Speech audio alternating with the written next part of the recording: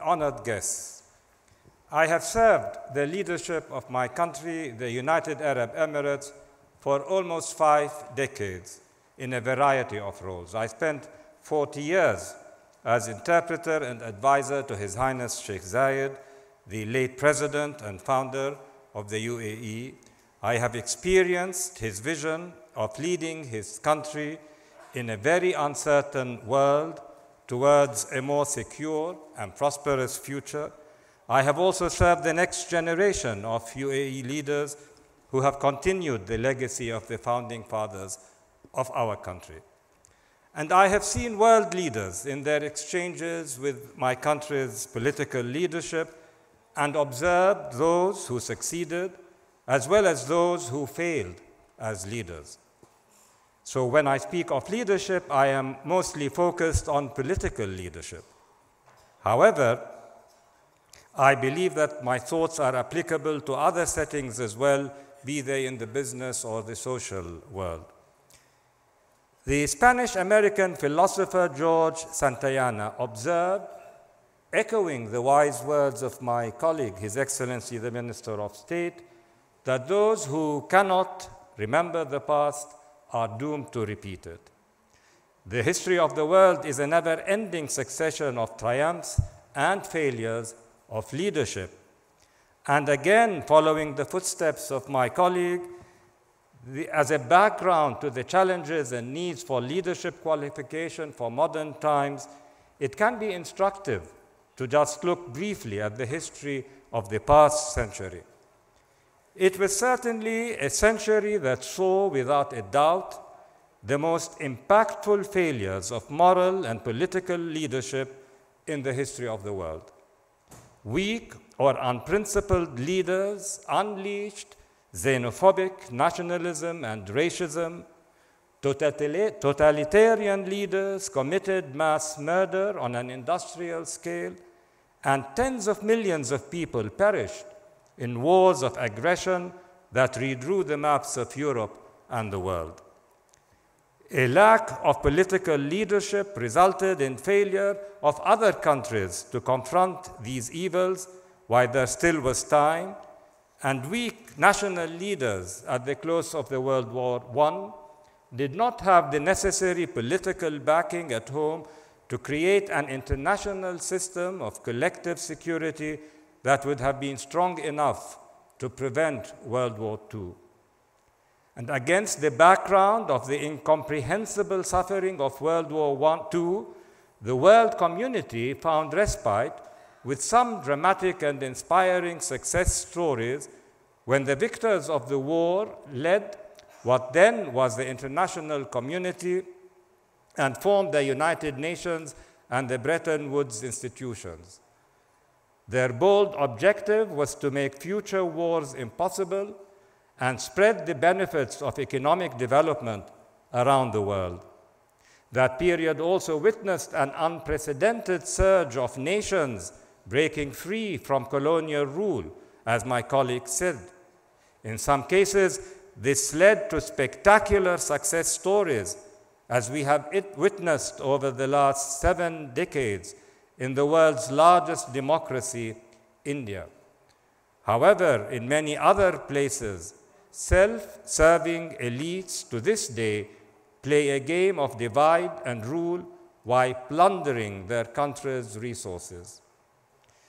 The auspicious beginnings of the UN were, of course, soon eclipsed by the start of the Cold War, which gridlocked the international system and which turned the newly independent countries into pawns on a global chessboard, with proxy wars being waged in third countries such as Korea, Vietnam, and Afghanistan.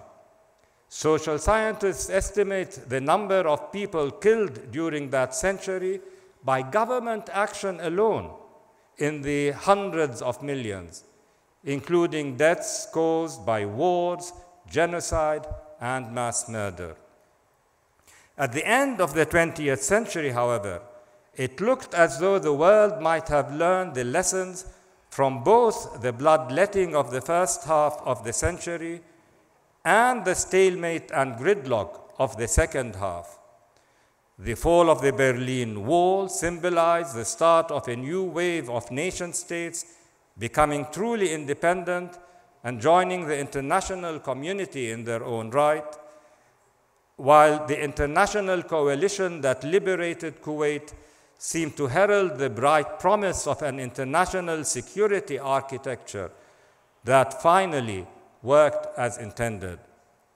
A euphoric feeling of the end of ideological history and the beginning of a new era in international relationships based on law and justice that would enable nations to work together for a better future for mankind seemed to invade public sentiment.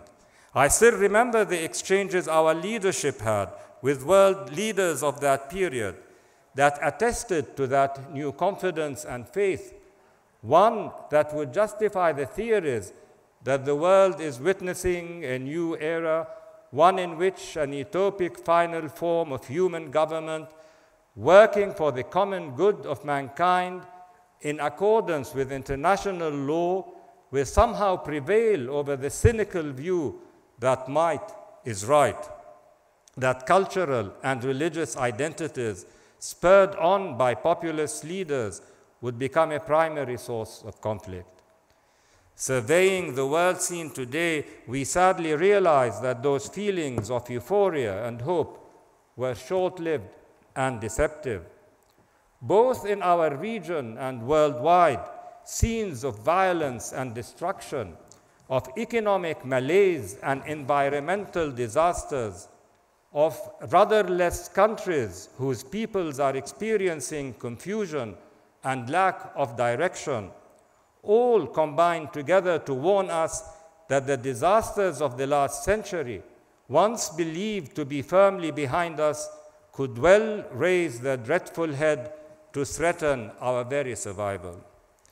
Today, more than at any time in our history, the need is manifest for a new kind of world leadership, one that is capable and resilient, adapted, as your ideas conclave surmises, to the requirements and challenges of the 21st century, a leadership that is inclusive, collaborative, and of service to the individual, to its community, to the ecology, and to the world.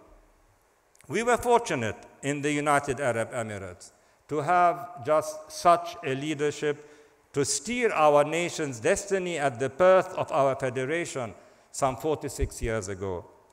I had the privilege of witnessing firsthand the transformation of the UAE from a small fledgling federation of 7 emirates located in a very dangerous and volatile part of the Middle East into a success story of peace and prosperity, both for its own people and for millions of residents from more than 200 countries, including a large Indian community, who make invaluable contributions to the social and economic progress of the UAE. Born at a critical juncture of the history of the region, out of coming together of 7 small emirates in 1971 to create a modern state in the face of existential threats and challenges, lacking in all the basic infrastructures of politics, economy, and security, surrounded by conflicts and frontier disputations in a rough neighborhood that was strategically important for the world community. I still remember how the world greeted this new political formation with incredulity and doubt. It became, however, quickly acknowledged today as a successful modern state that managed to establish in record time from the foundations a prosperous and advanced society based on education and sustainable growth. Its spectacular achievements allowed it to assume a position of preeminence both regionally and internationally, to play an effective and responsible political and economic role, and to contribute to the stability and security of the region while becoming a leading aid donor to global humanitarian causes.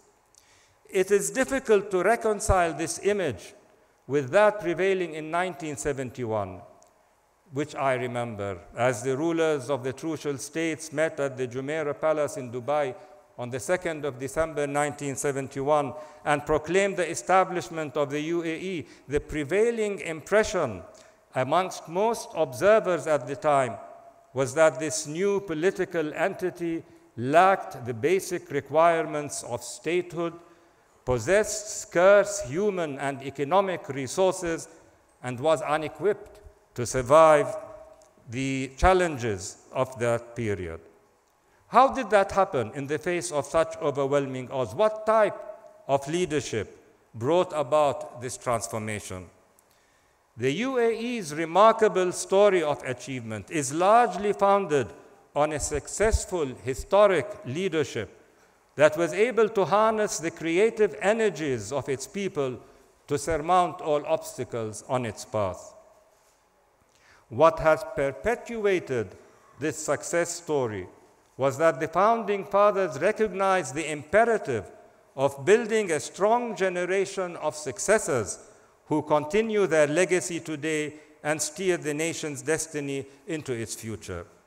And in looking back at our recent history, I think it appropriate to draw on Max Weber's typology of leadership or authority. He distinguishes between three types of leadership: the traditional authority of a hereditary ruler, the charismatic authority of an inspiring political leader, and the legal or formal authority of the head of an institution. The late Sheikh Zayed was able to integrate all three of these types of leadership, which made his brand of leadership very effective and very resilient. He was a traditional ruler who commanded the loyalty of the local tribes because of his lineage, but he did not stop there. He also was a charismatic leader who inspired people at home and abroad through his political vision, his strong moral compass, and his dedication to alleviate humanitarian suffering.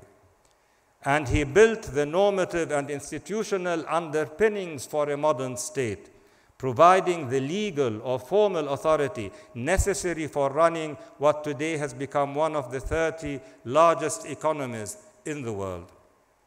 The legacy of the founding fathers of the UAE is carried forward by today's generation of UAE leaders in a way that is reminiscent of Henry Kissinger's description of a national leader as someone who formulates a powerful vision for the future of his country and who then leads them towards that vision.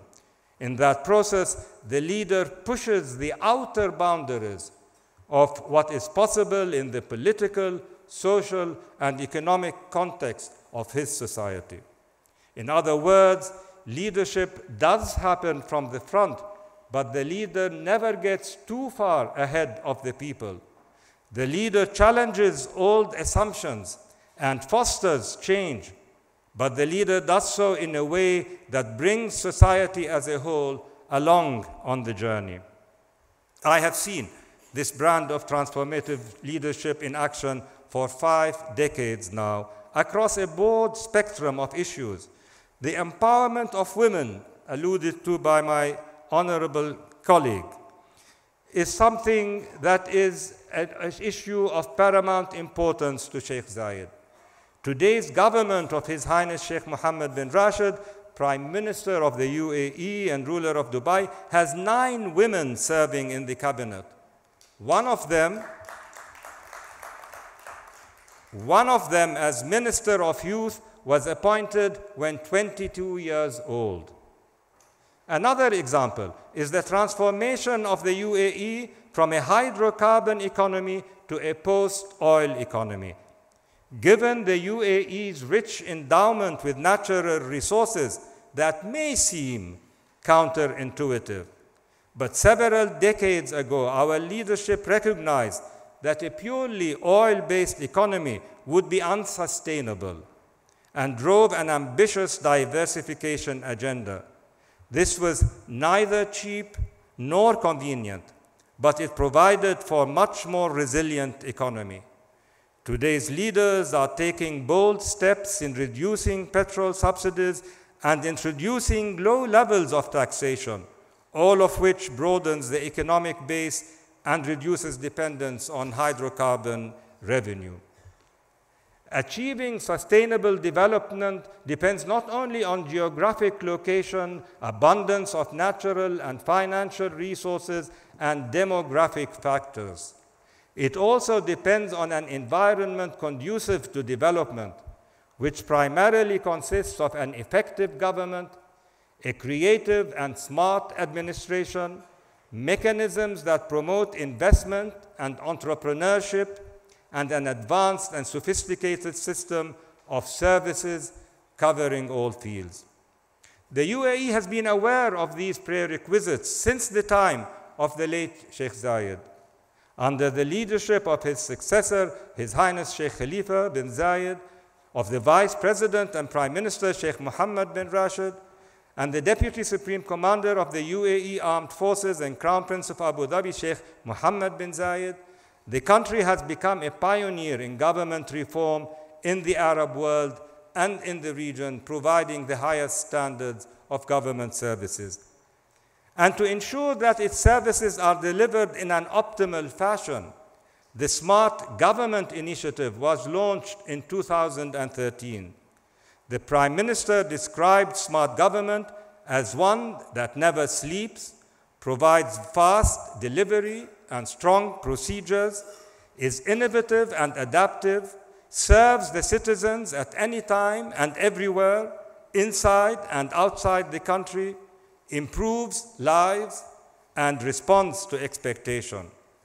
And to help achieve these goals, the government of the future was announced just recently in 2017. The Prime Minister, introducing new ministry portfolios to consolidate the ways of dealing with the future challenges that we will face, nominated a Minister of State for Artificial Intelligence, a Minister of State for Advanced Sciences, and a Minister of State for Food Security. And launching the UAE Centennial 2071 program, the Prime Minister said that its target to make the UAE the best country in the world by 2071. However, this vision for our country and for the region is not without opponents. Our government, Your Excellency, is certainly aware of the scourge of extremism and terrorism that threaten world stability, and is taking a clear line in the fight against global extremism. When the Founding Fathers discovered in the early days of our country's existence that parts of the UAE education system were at risk of being undermined by proponents of political Islam, they did not hesitate to take decisive action and revamp the system. We are a Muslim country, and this is an important part of our identity in the 21st century. But we cannot allow our religion to become an instrument in the hands of those who would twist the meaning of Islam and abuse it for their political goals. Today, our government is leading the fight for the hearts and minds of those who are at risk of being misled by extremist messages online, rather than ceding the field to the extremists. None of all these policies have always been popular across the region, not in the days of the Founding Fathers and not in the present day. Our leadership has taken risks in implementing these policies, but as Nehru famously observed, the policy of being too cautious is the greatest risk of all. And finally, while our government has been focused on the sustainable development of its economy and the provision of the conditions that ensure the happiness and well-being of its citizens and residents, it has always taken it as a central duty to extend a hand of help and assistance to all those countries and individuals it could reach out to. This was the humanitarian dimension of Sheikh Zayed's unique leadership. one that is fully reflected in today's policies. According to OECD reports, the UAE for the past 3 years has been the biggest donor country in the world to humanitarian causes relative to the size of its economy. And the UAE aid has been only humanitarian and for humanitarian objectives. It is neither governed by politics, nor is it limited by geography, race, color, or religion of the beneficiary.